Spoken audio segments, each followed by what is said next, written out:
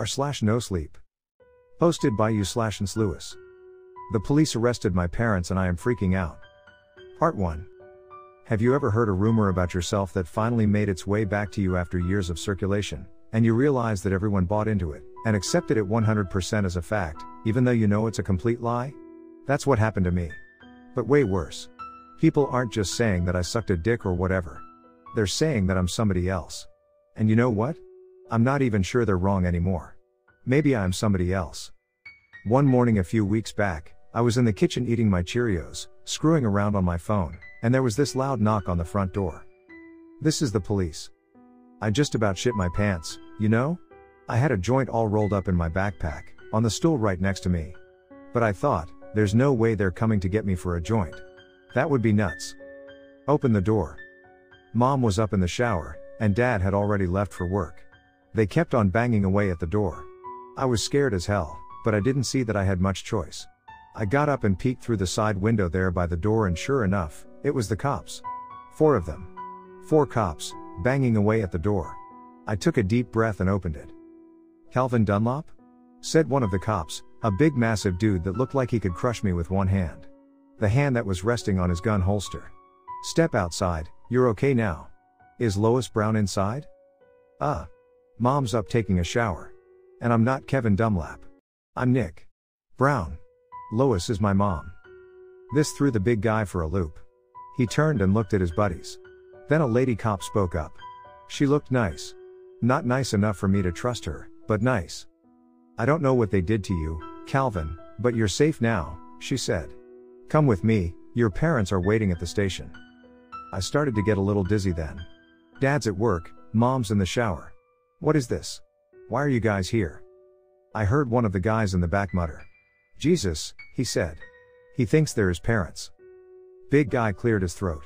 "Step outside, son. We need to get in there and apprehend Lois Brown." It was a struggle to think at all, but I thought back to all those cop shows and movies and whatnot. "You guys got a warrant?" One of the guys from the back thrust his hand forward, and there was a piece of paper there. I didn't know what the hell it said, but I figured it was a warrant. I stepped outside. "She's upstairs," I said. "She's probably, naked, so be careful." Lady cop took me gently by the arm and walked me down the steps into one of the cop cars. I turned my head and saw the rest of them go in the house. "Am I in trouble?" I asked. "You're safe now, Calvin," she said. I wondered who the hell Calvin was and why the hell they kept calling me that. Why the hell they were arresting Mom. "Get in," said the cop, holding the back door open. Then, just like in the movies, watch your head. What was I supposed to do? I got in and we drove off. "You're not hurt or anything, right?" she asked. "Nah," I said. Just, confused. "When we get to the station, you can see your parents briefly. But then we have a lot of questions for you." "I'm sorry. I'm sure it's very painful and scary for you, but we have to get your version of events." She was right that it was scary. We got to the station and there standing by the front door were 2 people, a man and a woman. They were crying. I'd never seen them before in my life. The lady cop opened up my door and said, "It's all right. You can go to them." I stood up, but I didn't go to them. They came running over to me, and both of them wrapped me in this wicked bear hug. "Calvin," they kept saying over and over again, sobbing. I guess they thought I was this Calvin character too. But I wasn't. I was Nick. It was hard to breathe in that hug, but I finally choked out some words. "Who are you guys?" They pulled away and looked at me in a sort of shock. "It's Mom," said the man, "and Dad." He gave the cop a questioning look. "He, seems to be confused at the moment," she said. "That's why it's imperative that we get him inside and keep the investigation rolling. We'll have him back as soon as we can, Mr. and Mrs. Dunlop." She took my arm again and we started walking down the pathway to the front door. "Wait," cried this Mr. Dunlop. "Just 1 second." He dug in his back pocket and pulled out a wallet. He opened it up and held it out to me, stepping forward. "Look, Calvin, that's us." Behind a little shield of plastic, there was a picture of this guy with a little kid sitting on his lap. The kid was maybe, 5 years old. Sure, he maybe looked a little like I did at that age, but the picture was small, and it didn't blow me away or anything. And the intense look in this stranger's face was starting to creep me out. "Oh, yeah," I said. "Cool. Well, I better be getting inside now, right, officer? We were in that room for hours. It was hell. I cried, I puked, I pulled a clump of my hair out. They asked if my parents, Mr. and Mrs. Brown, they called them, ever hurt me. No, of course not. They asked if I remembered anything about the day of the kidnapping. What the hell are you guys talking about? What kidnapping? They asked if I ever tried to contact anybody for help. Help from what? On and on. They were convinced that I was this kid, Calvin Dunlop. But I wasn't. Look, I said, at the end of my rope. You guys screwed up, big time. Can I just go home now? Or school? Or anywhere but here? Do you want to see your parents for a minute? Asked the detective, some dude with a ridiculous mustache. Yes, I said, feeling relief for the first time that day. Wait, no. I want to see mom and dad, my real mom and dad, not those two freaks that hugged me before. Mustache sighed. Those are your real parents, Calvin. Look, hold on. He turned to the mirror. I knew, again from the cop shows, that it was a trick mirror. Jerry, bring my laptop in here, yeah? A few minutes later, this Jerry guy came in with the laptop and set it in front of Mustache. Mustache screwed around for a bit, then flipped the computer around so I could see it. Take a look, he said. Scroll through those pictures. There were hundreds of them. Me as a baby, me as a toddler, me as a little kid, and so on. I recognized some of the pictures. My parents had shown them to me at various times. Some of them were even printed out and hanging on our walls. But others? Well, there were a lot of them where I was with those people who had hugged me. The people claiming to be Calvin's parents. The people claiming that I was Calvin. That's when I puked. I'll tell you what they told me. 10 years ago, when I was 5 years old, Lois and Andrew Brown kidnapped me. Nobody knows why or how. They moved us all from Florida to a little town in Maine. They had birth certificates and all that shit. A social security card. So they moved us to Maine, enrolled me in school, got jobs, all that. And meanwhile, my real parents were going out of their minds, calling the FBI, stapling posters to telephone poles. Apparently I was even on a milk carton at one point. They'd just woken up one morning, and I was gone. The thing is, I don't remember it that way. I hardly remember anything from when I was that age, but I definitely don't remember Mr. and Mrs. Dunlop. I remember my parents, Lois and Andrew Brown. Vague globs of memory, sure, but I do remember them. I do remember that we lived in Florida and then moved to Maine. The cops can't explain any of that. They say I must have been brainwashed. They didn't use that word, but it's what they meant. But I don't think you can just go in and change somebody's memories. And it's more than memories. It's a feeling. I'm living with them now, Mr. and Mrs. Dunlop, back in Florida. I begged them, somebody, anybody, to let me stay in Maine, where my friends are. Hell, I'm almost done with high school, and now I have to haul off and start over again? I haven't seen the Browns.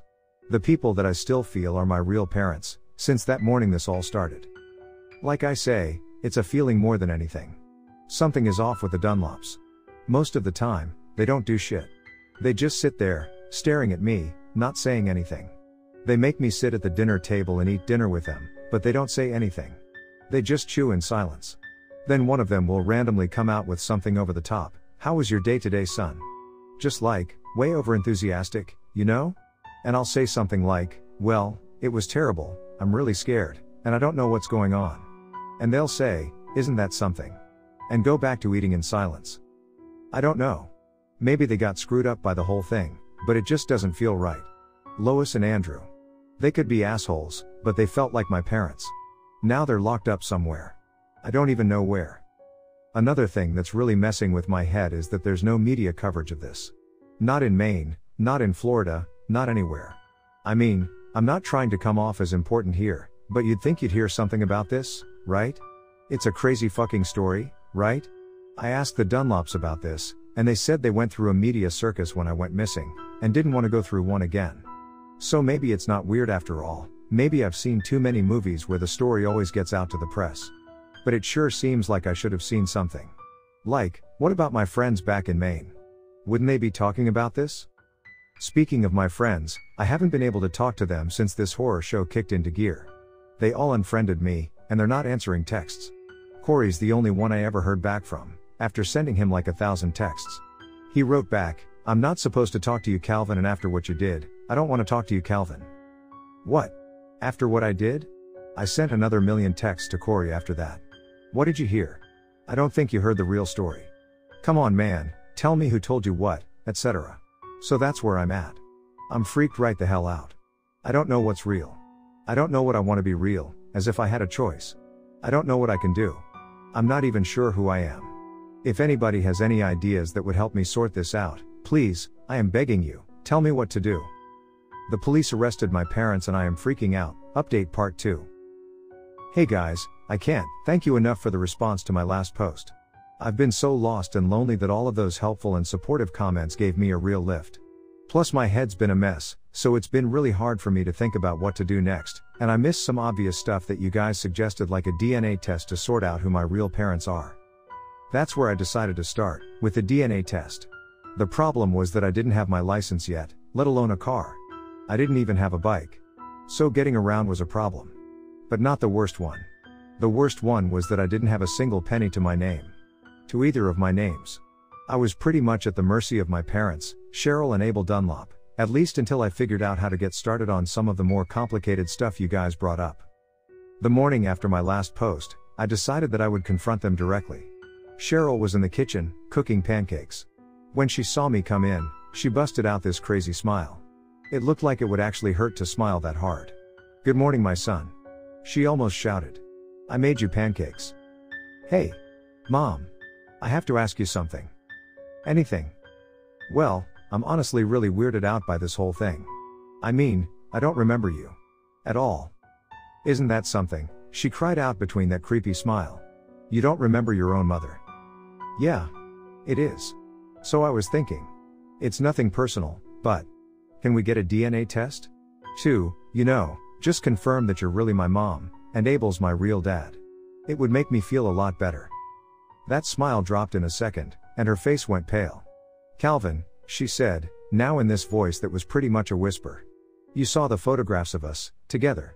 I'm your mother. You don't need to do a DNA test." My stomach pulled in on itself. This woman obviously wasn't my mother. If she was, she wouldn't have a problem with the DNA test. I wanted to run out the damn door. But where would I go? I took a deep breath, gripping the back of a chair. "Well, it's just. You said that there was a lot of media coverage from when I was kidnapped. But I looked online and there's nothing. So, I'm sure you're my mom, it's just. I just want to get the test and then I'll feel better." Then that smile was back. "Oh, is that all? A lot has changed in 10 years, son. We used to have 4 local newspapers. 2 of those papers folded for good. The other 2 were bought out by a conglomerate. The online archives must have got lost in the shuffle, that's all." "Oh, that's all?" I thought. Awful convenient. "Well, that's why I want the DNA test. Just as some proof that you really are my mom. I mean, it's pretty easy to Photoshop. I don't know if those pictures of us are real or not." "You didn't let me finish, son," said Cheryl, almost screaming now. "We have a box full of clippings and videotapes of the segments that aired on the news. That's part of the evidence we presented to the police. You don't think they'd just let us take you without solid evidence that we're your parents, do you?" "Oh," I said, relaxing just the tiniest bit. "Can I see it?" "Of course," said Cheryl. "Will you eat first, before the pancakes get cold?" "Nah," I said. "Not really hungry. Can I just look at the articles and stuff?" "Of course." Now she did shout. "Abel, will you bring the box?" "Of course," shouted Abel from the other room. A few endless minutes later, he walked in and dropped a box on the kitchen table. "Why are we dragging out this old stuff?" "He isn't sure that we're his parents," said Cheryl, letting out this weird, fake laugh. "He doesn't remember that he was kidnapped." "Isn't that something?" said Abel. "He doesn't remember his own kidnapping." I opened the box and started digging through it. Sure enough, there I was, 5 years old, on the front page of a newspaper. 5-year-old boy missing, the headline said. Then below the picture, Calvin Dunlop disappeared from his home yesterday morning. There were about a dozen or so articles in there, from different papers, covering the kidnapping. There were also a few old video cassettes. "Can we watch these?" I said, holding one up. "Of course," said Abel. He took the videotape and we went into the living room, where he popped it into a DVD/VHS combo player. He fast-forwarded through the weather and a few commercials, and then there I was again, this time on the TV screen. My mind was mush. Why didn't I remember any of this? That was me, right? It didn't make any sense. Then, slowly, a thought formed. Maybe it was just somebody who looked like me. A lot like me, sure. Eerily like me. But maybe it wasn't me after all. I looked at Abel. Okay, I said. I believe that your son was kidnapped, and I'm really sorry about that. But, sorry. I think I do need the DNA test. Now Abel's face went pale, like Cheryl's had before. DNA test? I don't think that's necessary, Calvin. We're a little cash strapped right now too, I'm afraid, after all of that travel and time off work. Why don't you just give it a few days? Your memory will start coming back, I'm sure. I don't know what those monsters did to you. But you'll remember. I'm sure of it. Then he started crying. Good show, but no way in hell this man was my father. Sure, I said, doing the best to choke down the fear in my voice. The crazy thing is that after that, I did start to remember stuff. No, the really crazy thing is what I remembered. Not about the Dunlops. About the Browns, and my friend, Corey. Abel drove me to school that morning. We were stone silent. I pulled out my phone and tried texting Corey for the billionth time. Come on dude, please respond. I don't think the Dunlops are my real parents. I'm fucking scared. What are you doing, son? Asked Abel, as I typed away. Just texting an old friend, I said. I miss him, you know. Really sucks. You'll meet new friends. I didn't want to. I wanted my old friends back. I started to get really pissed. At the Dunlops, at the cops, at everybody involved in this shit show. At Corey. Why wouldn't he talk to me? Why was he so quick to cut me off? Why did he believe whatever it was that somebody was telling him? He had been my best friend, practically since we met.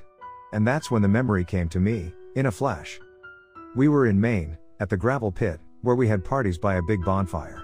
Only we weren't drinking beers and shooting the shit as teenagers. We were little kids. It was a long time ago. The fire was there, climbing up into the dark night. Corey's face was covered with something. Blood? Was he hurt? No. He dipped into a bucket and pulled out fingers wet with a dark liquid. He smeared them across my forehead. What? I don't remember that. What the hell was that? I know that seems like a weird way to put it, but it's exactly how I felt. Like I was remembering something that I didn't remember. How's that for a mindfuck? The Browns were there in the memory, too, Lois and Andrew. They were wearing long dark robes? And chanting. They were chanting something I couldn't make out. What the fuck? I said out loud, the memory disappearing away as quickly as it had arrived. What's that, son? Said Abel, pulling into the school parking lot. Oh. Nothing. Just had a weird thought. My phone buzzed. I looked in shock to see that it was a message from Corey. Finally. But when I looked at it, I got creeped out in about 7 different ways, especially after that crazy flash of memory. It read, "They're not your real parents. Don't listen to their lies. Come home, Nick. To your real family." I had a miserable time at school, as you might imagine. Finally, the bell rang and Abel was out there waiting for me. I got in the car and he handed me a piece of paper. What's that? I asked. The DNA test, said Abel in a soft voice. He seemed like an actual human being now. We had it done in Maine. We had to. It was the only way they would release you to us. We never wanted to. We vowed we never would, that I would be your real father no matter what. And, son, this has been so hard for us. We haven't seen you in 10 years. We don't know what to do, how to act. We were going to wait until things got to something resembling normalcy before we told you. But I can see that you need to know now. So here it is. I looked at the paper. It said that I was a genetic match to Cheryl Dunlop, but not Abel Dunlop. Neither of the Browns were a match. Wait, I said, even more confused than ever. So you're not really my dad? But Cheryl's my mom? Abel took a deep breath and let it out. 16 years ago, I wasn't the only man in your mother's life. When she got pregnant with you, she told me everything, and we made the choice together. That we would have you, and I would be your father. Then he started sobbing. And I am goddamn it. No matter what that piece of paper says. No matter what those monsters did. I looked at the paper again. It could be a fake. I do vaguely remember somebody sticking a Q-tip in my mouth when I was at the police station, but it's all such a blur of horror and confusion. And I don't know why, exactly, maybe I'm dumb, but I believed him. I patted Abel on the shoulder. It's okay. Dad. When we got home, I headed to my room to process everything. On the way there, I passed by the ancient TV they had in the living room. And I got hit with another memory. I was sitting in front of that TV, as a little kid, watching cartoons alone. But then I felt something behind me. 4 people were standing there, staring at me. One of them put his finger to his lips, shushing me, and I was too scared even to cry out. I knew his face. It was Corey's father. Andrew Brown was there too. He bent over me and put something over my mouth, and then the memory ends. I stood frozen in front of the TV when my phone buzzed. It was another message from Corey. "Don't believe their lies," it read. "Help is coming. We're bringing you back home." I think that the Dunlops are telling the truth. I think that Cheryl is my biological mother, and Abel is my father by right. I think that the Browns kidnapped me, and Corey's family was involved. After an afternoon and night locking myself in my room trying to work it out, that's what I think. Beyond that, I don't have a clue. Corey's message, and those memories of him and his father, are seriously freaking me out. He's been my best friend for 10 years. What the hell is going on? I saw, in the comments from my last post, that some of you know a lot about how memory works. Is there anything I can do to help remember more? I think that would help me figure out what happened, and what's happening now. Or if not, are there any ideas about what I should do next?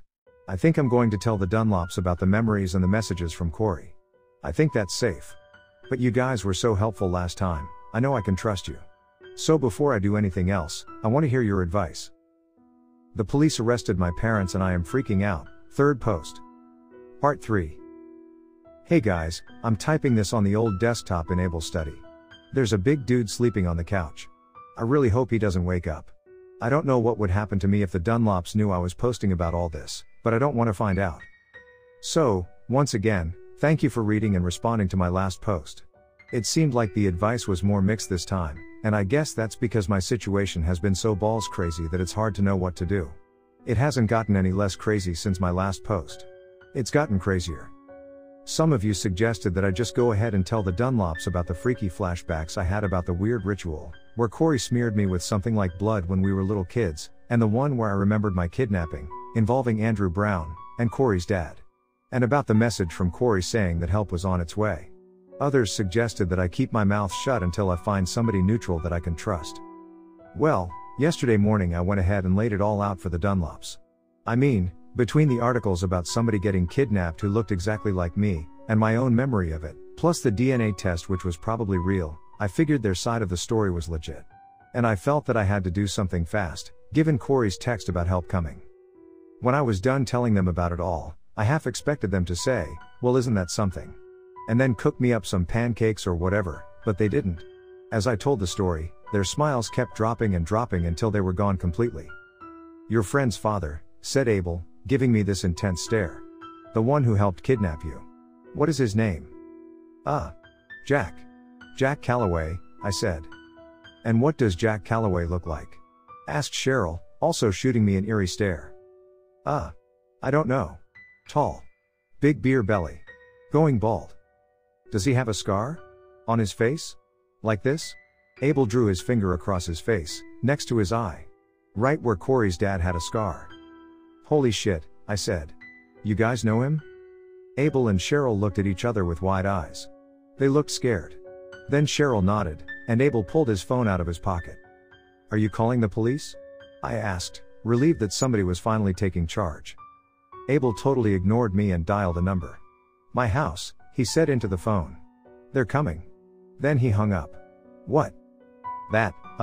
Was that the police? Do you know a cop or something? How did they know what you were talking about? What's going on? Dad?" "Your phone," said Cheryl. "It's not safe for you to have it. Hand it over, son." My brain started screaming at me that something was very wrong. "Hand over my phone? Why?" "Now's not the time to explain, son," said Abel. "You're in great danger. We all are. Hand the phone to your mother." I was a mess by then, just raw nerves and scared out of my mind. But I wasn't going to give up my phone. "No," I said. "I need it." Abel stood up and took a step toward me. I stood up and took a step toward the door. He grabbed my shoulder hard and I felt it. It felt like he could crush me if he wanted to. And that he might just want to. I started to feel sick and dizzy. "Your phone, son," he said, holding out the hand that wasn't digging into me. There was nothing I could do. I pulled the phone out of my pocket. Tears started to well up, but as I was handing my phone over, I saw that I had missed a text from Corey. "Good boy," said Abel, releasing his grip on my shoulder. "You're a fucking asshole," I said. "You're not my dad." Abel flicked my phone open and read the message. "They're close," he said to Cheryl. "Get some tea ready." Then he turned to me. "You. Go to your room and stay there. I understand that you're upset. This is not because you talked back to your father. It's for your own safety." I wanted to make a run for it, out the front door. But what would I do after that? No wheels, no cash, no phone. And something told me that the Dunlops wouldn't let me just get away. There was a gas station about a mile down the road, but there was no way I could make it. Not without wheels. I tried to think where they kept the keys to their cars. I had no idea. I was trapped. "Fuck you," I said. Then I headed up to my room, flopped on my bed, and started crying like a baby. It was the tea that Cheryl was making. I could smell it all the way down the hall and through my bedroom door. It had a weird, strong smell. In my last post, some of you mentioned that smells are the strongest triggers of memory. You were right. As soon as I smelled that god-awful tea, I was hit with one hell of a memory. I was a little kid. It was before I had been kidnapped. There were a bunch of people in our house. I was supposed to be in my room, but I wasn't. I was peeking through the door of the study. That's where everybody was. They all had this patch sewn on their white shirts. I couldn't make out the symbol, but they were all wearing it. My father was there. I don't mean Abel Dunlop. I mean my real father. I don't know how I know it was my father, but I know. I don't remember anything else about him, but I know that it was my father there, sitting on the couch next to Cheryl. She was handing him a cup of tea. Abel was there too. So was Corey's dad. About 8 other people. My father took a sip of tea. Then he keeled over. I cried out, and everybody whipped their heads around and saw me peeking in. Then I was running, and that's all I remembered. Back in the nightmare present, I heard people starting to come into the house. I was staring up at the ceiling, trying to shake off the shock of the memory. I couldn't quite put it together. My real father. They did something to him. Something was in that tea, and Cheryl, my mother, I was now sure, made him drink it. And those patches. It seemed like some kind of secret society or cult or something crazy like that. My father had been a part of it. And my mother, and Abel, and Corey's dad. It was too much. It was way too much. It was already too much even before that. It was more than too much now. The window, I thought. Climb out the window and just run like hell. I got out of bed and looked out the window. I could see the front door from there. 2 dudes were standing on either side of it with big guns resting against their shoulders. Cars were pulling into the driveway. As the people got closer, I recognized some of them, but not all. They all had that patch sewn on their shirts. One woman looked over and saw me. A huge, terrible smile spread out across her face, and she waved at me. She had been there, in my memory. I slammed the curtains closed and curled up in a ball on my bed. Finally, I got up and put my ear to the door, trying to hear what was going on. I was way too scared to actually open the door. I couldn't hear much, just people talking, and I couldn't make out what they were saying. I went back to bed and just stayed there, all night, trying to piece it together. The Browns, now in jail, kidnapped me with Corey's dad's help. They were part of that crew in Maine, that seemed to be a cult or something, wearing long robes and smearing me with shit and chanting. But before I was kidnapped, there was another weird crew. These guys maybe killed my real dad, and the Dunlops were obviously deep in it. Corey's dad was a part of that crew too. These guys wore patches with some kind of symbol sewn on a white shirt. Now the robes were apparently coming down to try to get me from the patches. At least that was my best guess. Why were they fighting over me, and who were they really? I didn't know. I didn't have the foggiest idea. I just wanted it to be over. And I felt, in my gut, that it would be over, soon, somehow. And that didn't exactly make me feel much better. People started leaving the house just as the sun was coming up. I watched them all go. Even the Dunlops left. But there were still a few cars in the driveway, and when I looked over, sure enough, there were still 2 people standing by the front door with rifles. Different people, like they'd changed shifts or whatever. I was exhausted, but also wired up, you know? I finally got up the balls to creep into the Dunlop's bedroom and look for my phone. I couldn't find it.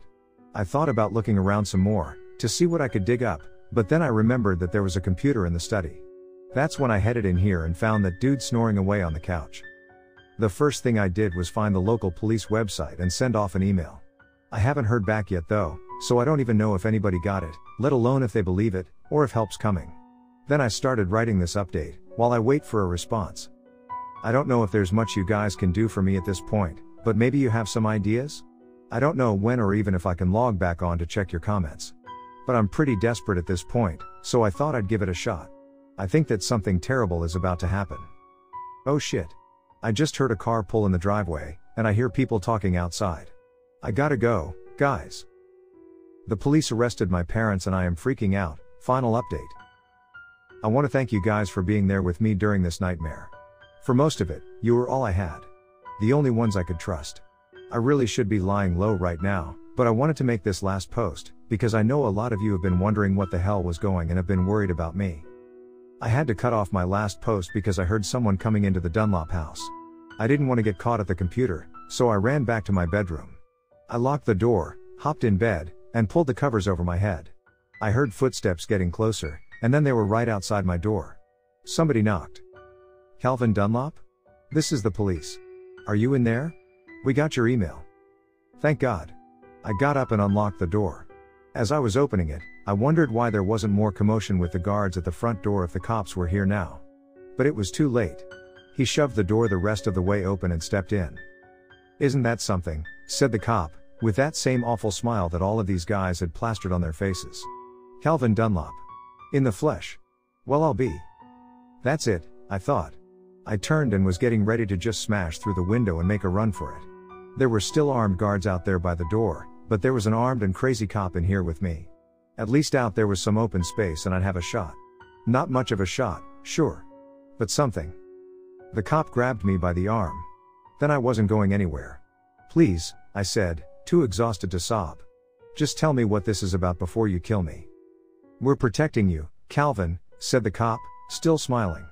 The smile didn't fit with the big meaty hand gripping my arm. And I didn't feel protected from anything. Protecting me from what? I groaned. I am so honored that mother and father have selected me to enlighten you. He shoved me down onto the bed. The bad people have brainwashed you, Calvin. You have forgotten your purpose. You have forgotten that in 17 days, the world is going to burn. You have forgotten that you are the vessel that will carry us to safety. When he said that last bit, he pointed up at the ceiling. The room began to spin as I tried to form a thought. There was something about 17 days. Who are the bad people, and why do they want me? I asked. I figured that was a good place to start. The cop opened his mouth, but the sound of a gunshot coming from outside cut him off. I just about pissed myself, you know? Terror on top of fear on top of horror. A nice shit sandwich if ever there was one. Isn't that something, said the cop. They're here. You're safe with me, Calvin. I obviously didn't feel very safe with him, especially not after he whipped out his gun. Another gunshot. I tried to look out the window, but couldn't see very well from the bed. Then the gunshots really started popping, one after the other, like a war was going on out there. In between the loud bangs, I heard tires screeching and people shouting. God damn it. A month ago, my biggest problem was making sure I didn't wake up my parents while I was in bed jerking off. But then it turned out those weren't my parents at all, and now I was. Here. The fighting was getting closer to the house, and before long, I heard the front door banging open, and then there were people inside. The cop cocked his gun and pointed it at my bedroom door, ready to blast away whoever tried to get in. I got up as quietly as I could and crept over to the window. This was my shot. But when I looked out, I saw that there were 4 people there, crouched down, right in front of my window, guarding it. They were wearing dark robes. Fuck. I heard people screaming. I heard people groaning in pain. Sometimes I would hear this really gross and horrifying splattering sound, like something wet was hitting something hard.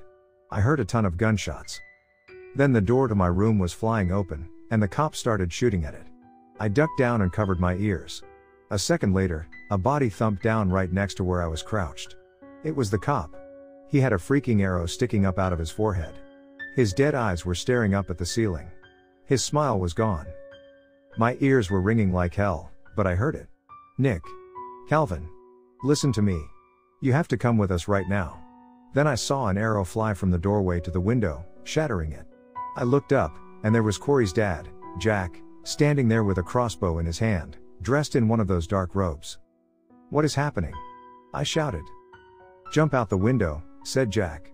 You're safe now, if you hurry. Not until you tell me what this is about, I said. Look, these people. They're a cult. The Dunlops. Your mother. I was a part of it too once. The Starlighters, they're called. Calvin, the day you turn 16, they are going to kill you. I would turn 16 in 17 days. Jesus. And who are you guys? We rescue people from cults and give them their lives back, said Jack. I will explain everything later. Right now, we have to go. Corey's dad never got a chance to explain anything more than that. I heard the gun go off, felt the splatter of blood, and then he was down, right on top of the cop. I couldn't help it. I puked right on his dead body. Standing there in the doorframe was Abel Dunlop, holding a big gun. He walked slowly over to the window, and let off 4 quick shots, killing the robes who were out there. Isn't that something, said Abel. Old Thomas the troublemaker. That's his real name, you know. Not Jack. Thomas. He lied to you, son. Abel reached down a bloody hand to me. I slapped it away. You killed my father, I said, and you're going to kill me. Not at all, son. I am going to protect you. From them. If they get a hold of you. It's too terrible to think. In 17 days. You're going to kill me. Lies, said Abel. In 17 days, we are all going to be free. We are going to the stars. It's the ones left behind who will be in trouble. A second later, Abel's severed head was on the ground, his tongue sticking out of his mouth. A half a second after that, his body hit the ground too. I blinked hard and looked up. What now? My father was standing there. My real father. The one from the memory I had where the Starlighters forced him to drink poison tea. He was holding a bloody samurai sword. Dad? Let's go, kiddo, he said. He reached out his hand and I took it. He yanked me to my feet. Jump out that window and run. He pulled a gun out from behind his back. I'll cover you, but I think it's pretty clear by now. The gunfire had definitely died down a lot. There's a Jeep backed in by the garage. If I don't make it, just drive, son. Find Corey. He'll tell you everything. I don't know why, exactly, but I 100% trusted this guy that I only had a single memory of. This guy coming to me in the middle of the craziest shit that you can imagine. I got up and jumped out the window.